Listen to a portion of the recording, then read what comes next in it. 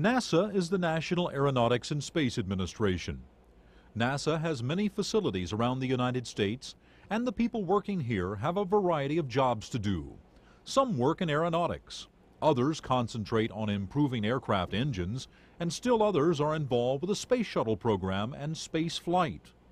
At all the centers, many specialized skills are needed. The Dryden Flight Research Center is NASA's primary installation for flight research. We're located 90 miles north of Los Angeles on the western edge of the Mojave Desert. The desert skies are clear and the weather's good enough for year-round flight testing. Also from Dryden, we have access to over 20,000 square miles of airspace for research flying. We share the same dry lakebed surface and hard runway complex with Edwards Air Force Base. These are the same runways our space shuttle fleet uses when they land here. Flight testing programs began at Dryden in the 1940s. Some of these vehicles may look a bit silly by today's standards, but the many risks taken back then helped shape flight as we know it today. The early X or experimental series proved that man could fly faster than the speed of sound. Tests with the X-15 in the 1950s and 60s helped the United States develop a manned spacecraft. This funny-looking bird was the XB-70. During its flights over Dryden, NASA discovered some things that made supersonic flight with large aircraft more practical.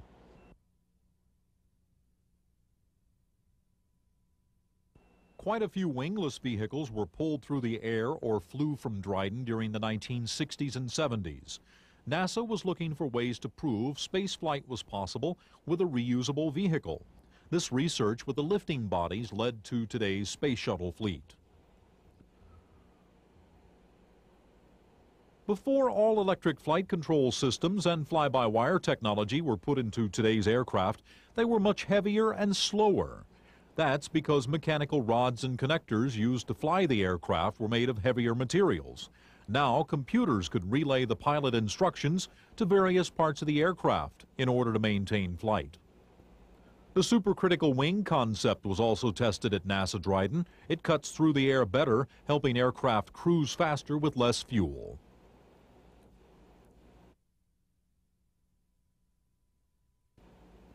Tests today at Dryden include research with the F-18 High Alpha Research Vehicle, X-31, SR-71 Blackbird, F-15 Digital Systems Research Aircraft, F-16XL Laminar Airflow Studies, and upper atmospheric studies with the remotely piloted Perseus. The people working here need to know many things, like math, science, and computer skills. Communication skills are important as well.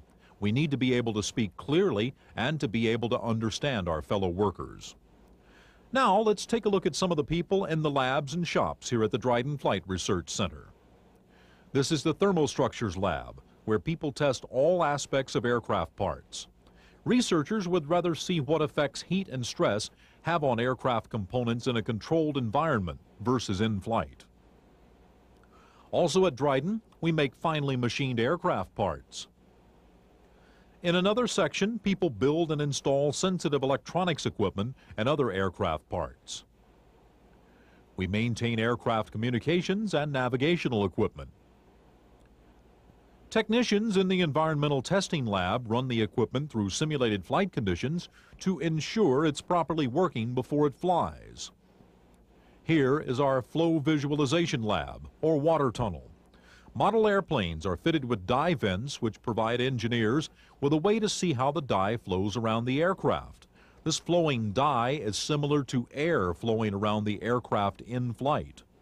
Adjustments made to the model can also apply to the aircraft and help improve flight. This is much less expensive than taking the aircraft into the wind tunnel for testing. Highly skilled computer technicians work in our data analysis facility. Here's where flight research data is processed and valuable flight information is shared with other NASA centers and test sites around the country. The people working in our simulation labs need a wide variety of highly technical and computer skills. Aircraft, flight simulators, and computers create situations that are helpful for predicting how the aircraft will perform in flight. Our specially equipped control rooms are manned by experts who monitor various research gathering missions from the ground. Dryden's life support team keeps flight suits, parachutes, oxygen supplies, and other necessary equipment ready for our flight crews to conduct their research. Now, as you can see, NASA has helped shape aviation down through the years in many ways. We have sent people and machines into space, to the moon, and are exploring other planets. We have satellites circling the globe that help people better predict the weather. And information gathered from some of NASA's computer simulations has even been used to make artificial heart valves. The Dryden Flight Research Center is a vital component in the overall NASA picture. What is being flight tested at Dryden today will most likely have an impact on tomorrow's air and spacecraft. How they'll look, how they'll fly, and how safe they'll be.